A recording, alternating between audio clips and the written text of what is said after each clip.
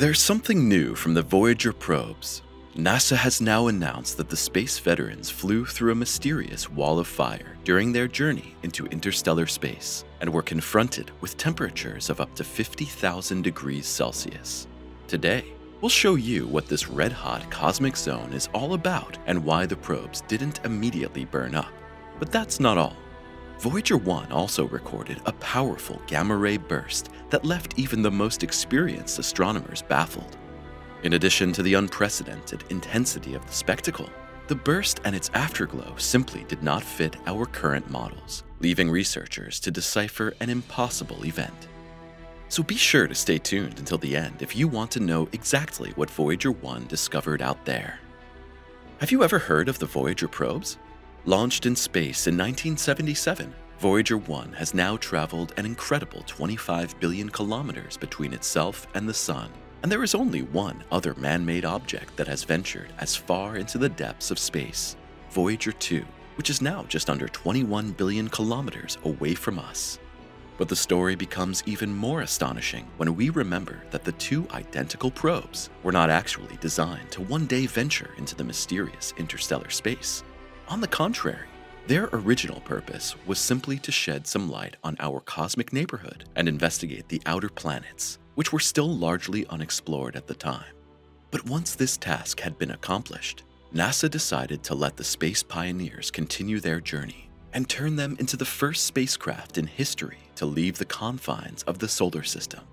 But if you think that this could only have been achieved by a true marvel of technology, you're mistaken. Compared to the devices we all carry around in our pockets today, Voyager 1 and 2 seem hopelessly outdated. No wonder, since they are, after all, children of their time and represent the state of the art in the 1970s, which, in plain language, means that our modern cell phones exceed the storage capacity of the Voyager probes by 1,000,000 times. The scientific mission data is still stored on magnetic tapes with a storage capacity of 536 Mbit. And even the transmission rates of our mobile phone connections today are almost 40,000 times higher than those of the NASA veterans. Despite its outdated technology, Voyager 1 successfully set course for the edge of the heliosphere and reached the Sun's protective magnetic bubble in 2012. Its sister followed 6 years later, and since then, the probes have been giving us a unique insight into a region of the cosmos that has never been explored before, but recently. And this is the exciting part. NASA announced that on its journey into interstellar space, the duo encountered a structure that experts are calling a wall of fire. And this name hits the nail on the head. While the Sun's surface has temperatures of only 5,500 degrees Celsius, the Voyager probes reported temperatures of up to 50,000 degrees Celsius for the wall of fire. What the wall of fire really is. But this naturally raises the question of how this can be possible. Shouldn't it be freezing cold so many billions of kilometers away from the Sun? Well, to understand why this is not true for all areas, we need to take a quick look at the overall structure of our cosmic home. Basically, the Sun ejects a continuous stream of charged particles into space in the form of solar wind. This creates the aforementioned heliosphere, which is a kind of colossal protective bubble that extends far beyond the planetary orbits and shields us from dangerous cosmic radiation. The outermost boundary of the heliosphere is the heliopause. By definition, interstellar space begins where the solar wind is so weakened that it can no longer overcome the pressure of the interstellar medium. This is the diffuse gas, dust, and plasma that fills the space between the stars. However, the edge of our home system is not a rigid boundary, but rather a dynamic transition zone where two powerful cosmic forces collide and interact. And it's precisely there that the Voyager probes encountered the scorching wall of fire that is currently making headlines. But what does that actually mean? Did the probes really fly through an area of space that is literally on fire? Well, it's not quite as fiery as it sounds. Although the duo measured temperatures between 30 and 50,000 degrees Celsius, there is of course no visible combustion. There is simply no oxygen for that. In detail, the wall of fire is actually a high-energy cloud of particles. Its extreme heat is caused by the rapid solar wind, which races through space at speeds of up to 800 kilometers per second, colliding with the slower interstellar medium.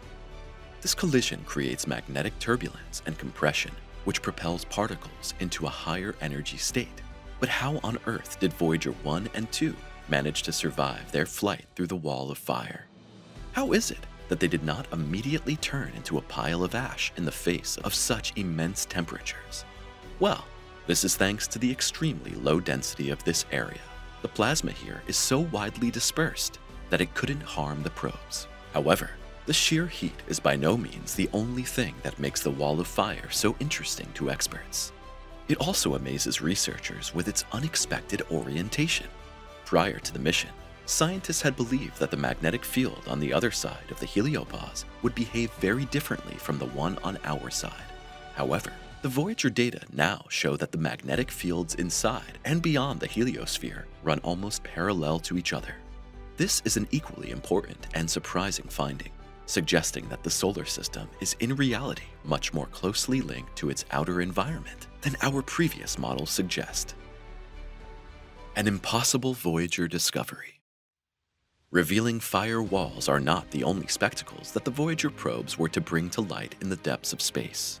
Some time ago, on October 1st, 2022 to be precise, Voyager 1's instruments suddenly sounded the alarm, recording an inexplicably large influx of high-energy radiation. Today, we know that this old probe became a harbinger of an unexpected event that would hit Earth 19 hours later, and that it was one of the most extreme of its kind. Okay, but what actually happened? Well, the high-energy radiation was gamma radiation, and it was so intense that almost all of our observatories, including NASA's Swift and Fermi telescopes, were instantly overwhelmed. It soon became clear that this was the result of an unprecedented gamma-ray burst, which subsequently warranted an entire special edition of the scientific journal, the Astrophysical Letters. Officially, the record-breaking event is known by the scientific name GRB 221009A, but unofficially, it is better known as BOAT, which is simply an abbreviation for brightest of all time. And rightly so, of course. After all, we're dealing with a spectacle that had an energy of 18 tera-electron volts, making it a whopping 70 times brighter than any eruption ever observed. The pressing question that preoccupied astronomers in the aftermath was, of course, what on Earth could have triggered this extreme eruption? But that was not all. The event was also accompanied by an extremely strange jet of radiation that pushed the limits of current models of the afterglow of such eruptions. Specifically, experts identified a new component in the radio range of the jet that presented an unknown mystery. But other radiation ranges also revealed puzzling anomalies. For example, the jet appeared to be unusually focused. In April last year, researchers finally succeeded in uncovering the origin of the eruption, and with it, the next mystery. One would normally assume that such a violent event would have a violent trigger, but this was not the case. Follow-up investigations with the James Webb Telescope's high-resolution spectrometer showed instead that BOAT was apparently caused by a surprisingly normal supernova. But how can the death of any random star set in motion an event that, according to astronomers, only occurs once every 10,000 years on Earth? Well, that is precisely the question to which we still have no clear answer. In principle, however, experts believe it is possible that the powerful gamma rays are related to a special type of supernova explosion. When fast-spinning, massive stars die, they generate concentrated jets of particles that shoot through space at nearly the speed of light. If these jets are particularly narrow and concentrated, they produce a bright, high-energy beam, and thus a structure that was also recorded in the case of the record-breaking burst. In fact, it was one of the narrowest gamma-ray burst jets ever recorded, which is why scientists suspect that the energy of the supernova may have been concentrated in a very similar way. But these are all just assumptions, and the experts readily admit that other factors may also have been involved.